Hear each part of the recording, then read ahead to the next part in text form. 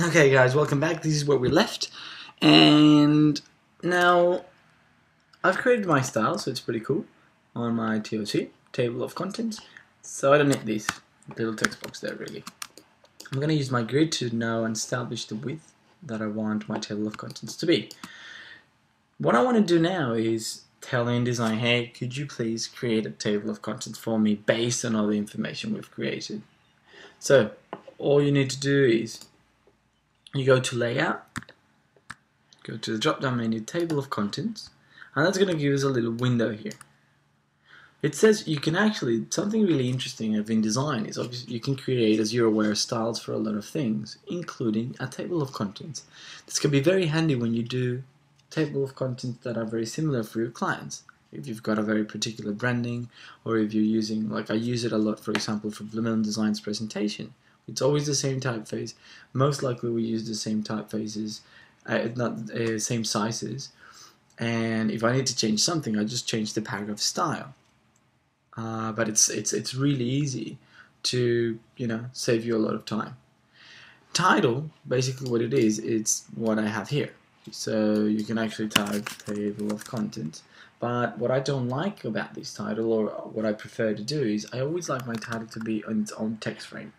If you have title here, it's all going to be embedded inside the same text frame. I'm going to leave that totally up to you. Styles in table of content. This is really important. In video number 1, or part 1 of this video, we talked about the things we want InDesign to include in your actual table of contents. And you can see that it's listing all the paragraph styles. So, rule number 1, paragraph styles. What sort of things do we want to have on my table of contents? Correct. I want to have my main chapter, you want to add it, and I want to have my subheadings.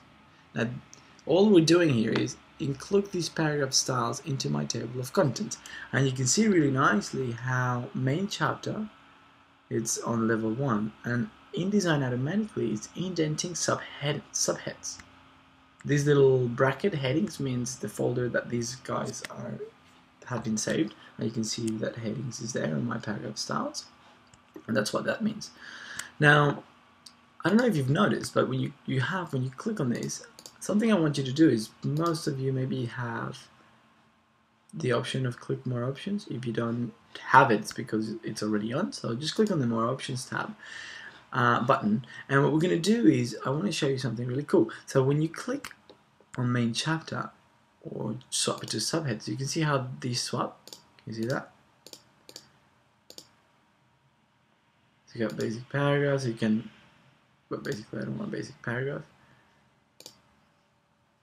So you can see the levels of entry. What I'm going to do now is I'm going to check my main chapter and say entry style.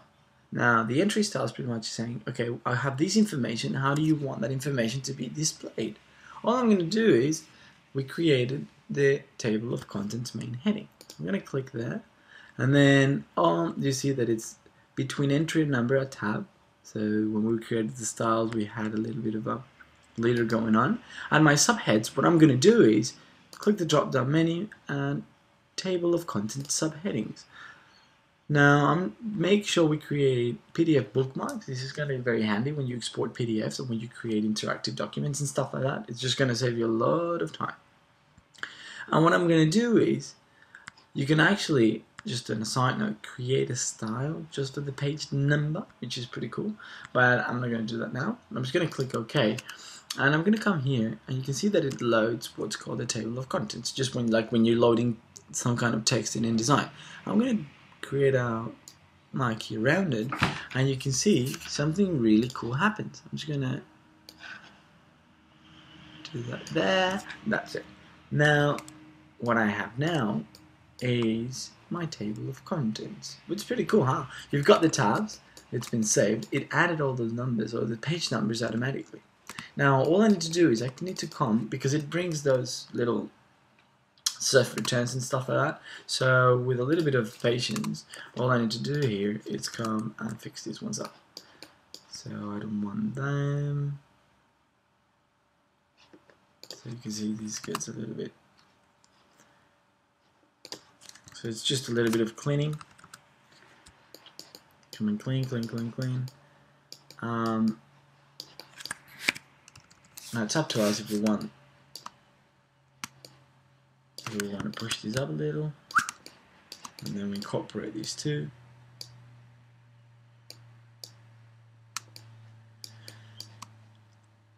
Let's see if we like that. Now, something I wanted to show you, obviously what's happening there is not really nice. It's actually not pretty cool. But if I wanted to change the style of these, all you need to do is go to your paragraph styles, right click, edit it, and probably I think the problem I have is my spaces. I'm just going to save it to maybe 2 mils. Now that's looking much better, and I'm going to push my text box like that so I have business cards. Now something I did on purpose.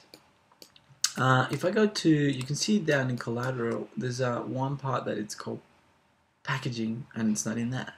Now the reason being is, and this is something you really need to be very careful, I'm going to go to these pages, and package, it doesn't have my original style apply. In other words, remember how when we created it in the first time, all my subheads need to look like that?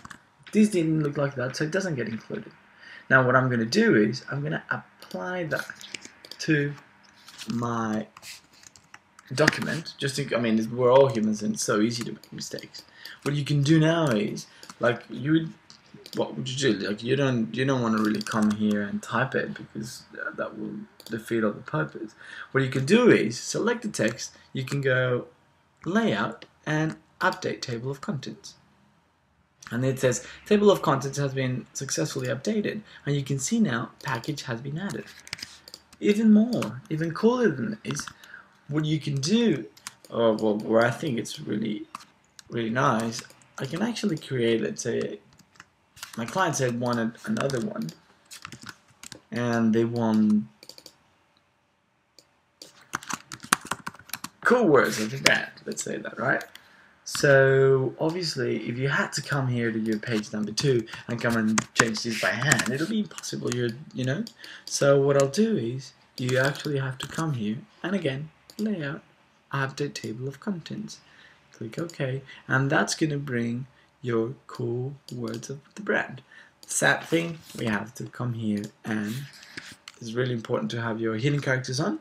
So Command Option I, so you can actually make sure that when we do all these, we just at the end do a little bit of cleaning, and that's it. That's how you create a table of content. In the next video, I'm just going to be showing you how to export these as a nice Swift file that you can actually make your presentations look quite sexy. So just keep an eye on it, and I'll see you soon. Bye!